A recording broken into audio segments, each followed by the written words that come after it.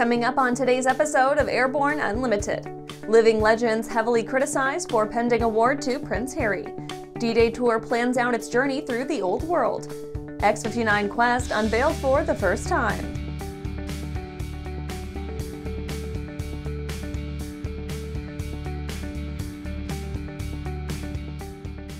Welcome to Airborne Unlimited. I'm your host, Holland Lee. Let's get into today's stories. Living legends heavily criticized for pending award to Prince Harry.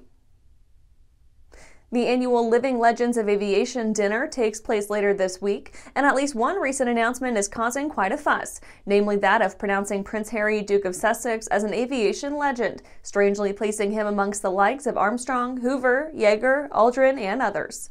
This has not gone down well with a number of aviation luminaries and has been further complicated by another award for Amazon boss Jeff Bezos' fiancée, a helicopter pilot and aviation business owner who seems best known for her relationship with the Amazon founder and the world's third richest man.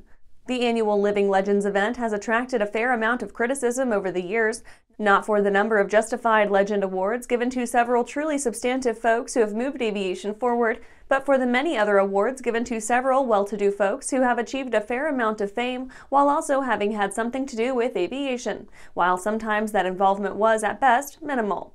Supposedly a fundraiser for empowering young people with the wonders of aviation, the annual event has served as something of a feel-good gathering for aviation's movers and shakers, especially for the Hollywood crowd that possess a pilot's license or some other aviation-related connection. And after the break, AERODrones exhibition returns to Friedrichshafen. Backcountry flying to us is our playground. For us, it's how we access the things we like to do. It's just our lifestyle. We exclusively use the Hartzell Voyager prop, and it's proved to be just a great combination for what we do. What it's doing, it's helping us all have better performing airplanes. Man, it feels a lot better clearing trees by 50 feet versus 20 feet. I don't ever see myself not flying. Coming to Sun and Fun's 50th fly-in celebration, Trace Atkins for an opening day concert. I took a war since I was a kid between Jesus and John. Don't miss Trace Atkins with special guest Sarah Evans. Ponytail girl grown up to be a woman, now she's gone in a blink of an eye. Get your tickets now and be a part of the kickoff celebration for Sun and Fun's 50th fly-in. Go to flysnf.org.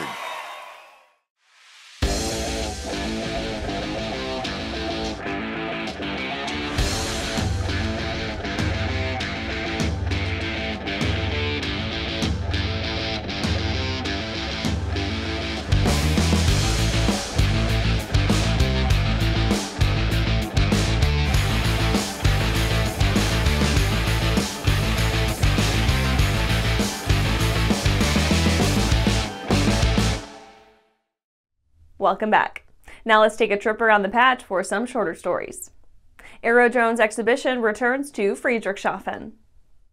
Friedrichshafen, Germany announced the return of a 3-day trade fair devoted to uncrewed aircraft and their infrastructure named AeroDrones.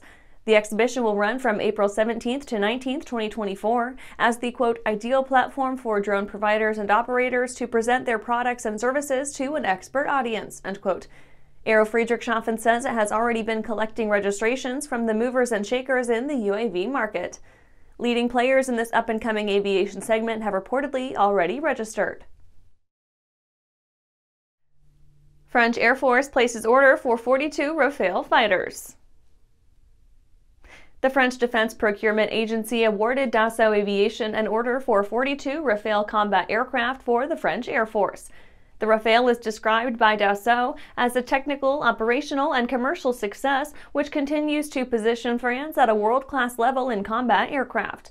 The Rafale has been designed to evolve by successive standards.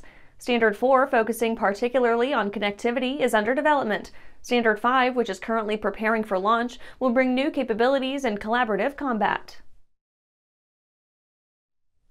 Sirius Aviation AG proposes hydrogen VTOL aircraft.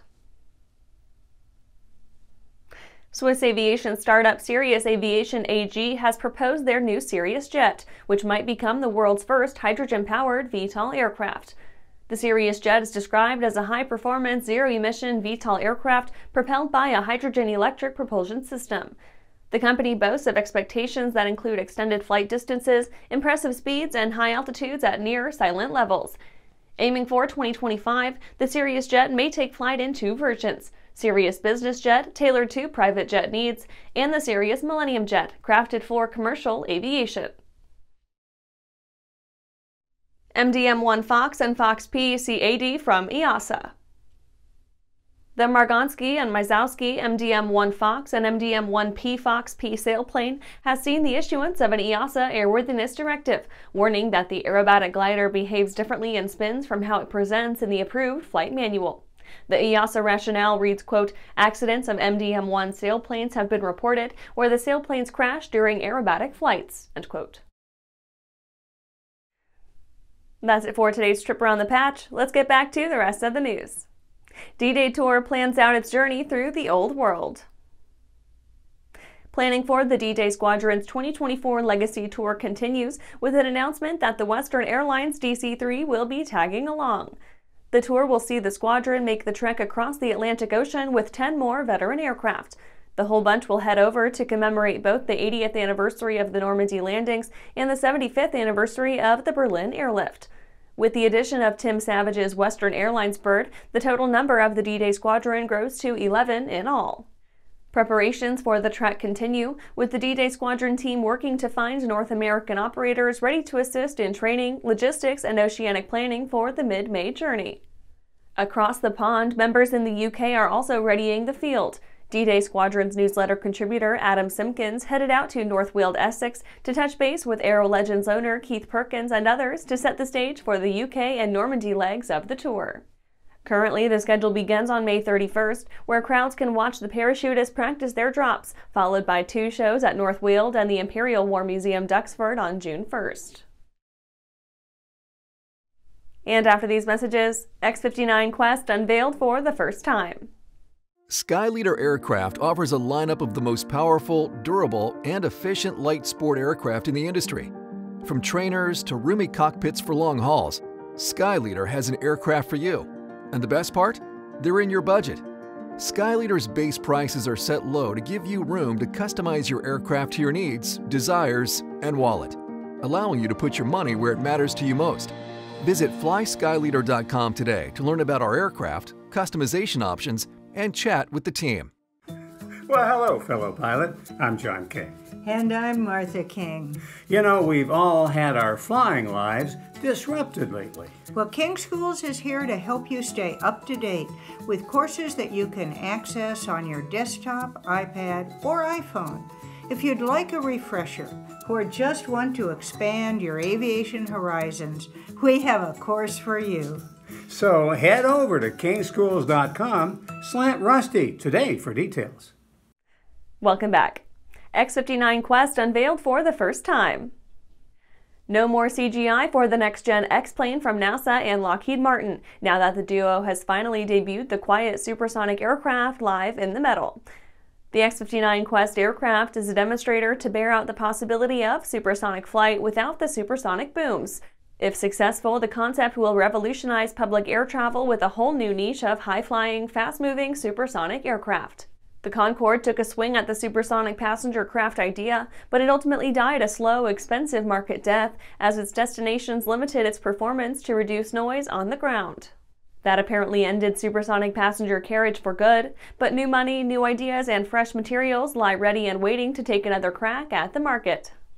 NASA Deputy Administrator Pam Melroy was joined by brass from Lockheed and NASA at a ceremony revealing the Quest demonstrator at the former Skunk Works facility in Palmdale, California. The aircraft, if successful, won't necessarily be completely free of sonic booms, however.